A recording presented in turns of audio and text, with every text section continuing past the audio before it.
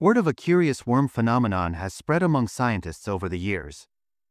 Words like, "they're living in giant towers, Jim." An understandably perplexing concept, but one that we can now confirm thanks to the first ever recordings of the nematode worm Caenorhabditis elegans forming towers in nature. Turns out, there's a lot more to them than just a big pile of worms. The stacks of worms are actually coordinated and move like a superorganism in motion. Glued together in a great, wiggling plinth, the worms can sense and grow and respond to touch, sticking to anything that gets close enough. Finding these nematode towers involved a lot of diving into rotten fruit out in an orchard. That was the task senior author Dr. Serena Ding, group leader at the Max Planck Institute of Animal Behavior, MPIAB, undertook for months, gathering what she could find and bringing it back to the lab. In the end, it was more than worth it.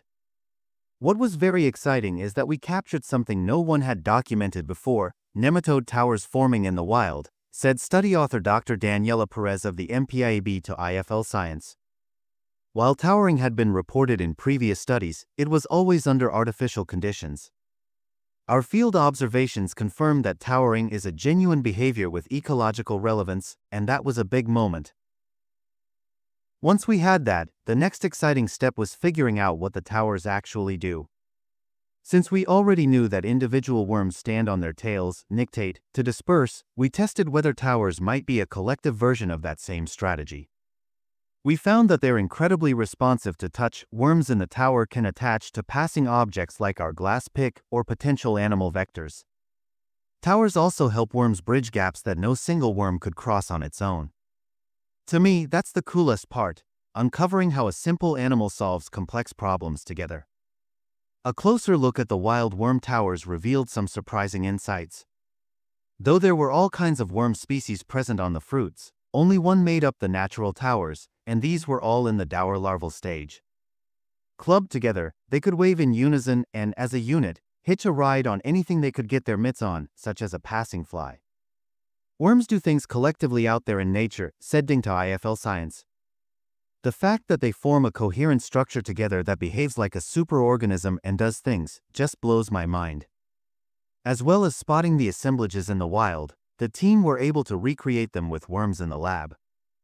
They saw towers emerging within 2 hours, sticking together for 12, and as a team, they could accomplish all sorts in their time together. Worm towers stuck and detached to things. They built bridges between objects, wiggling their way to feats we never imagined possible.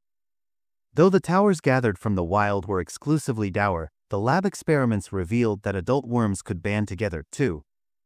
As Ding put it to IFL Science, now we've opened this can of worms, there are so many questions to ask. Their next goal is to focus on the evolution of sociality, looking specifically at if towering is a product of cooperation or competition, and how this may vary depending on the relatedness of the worms in said tower.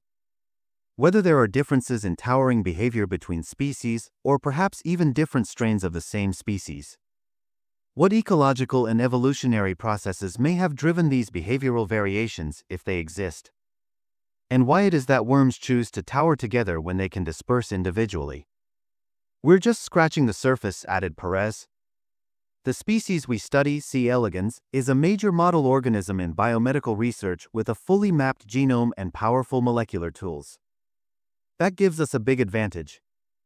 We can track individual worms in towers using fluorescent markers or use sensory mutants to dissect the role of mechanosensation in tower formation.